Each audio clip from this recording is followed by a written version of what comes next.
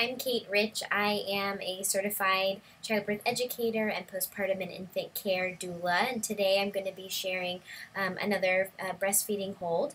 So this position is called the Cradle Hold.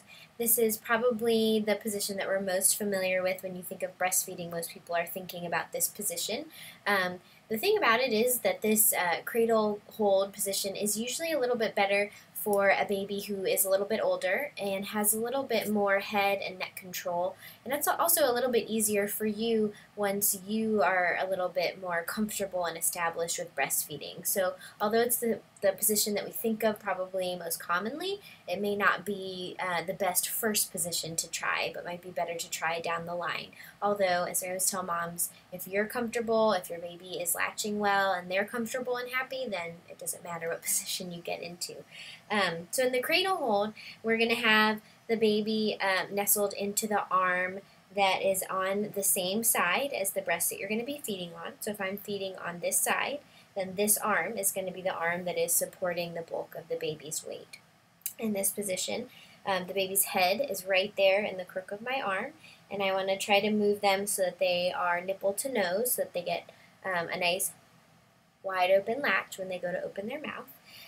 Then my arm is going down the back of their body, and I kind of tuck my arms. This baby's a little short, but tuck my hand right in there, right behind the baby, and kind of give them some support to their arms and legs.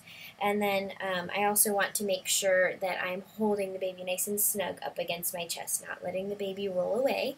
So as I've talked about in other videos, it's very difficult, even for you, to take a drink of water if you've got your neck turned to the side. So you want to make sure that the baby always stays in that nice alignment, their head, neck, shoulders, body.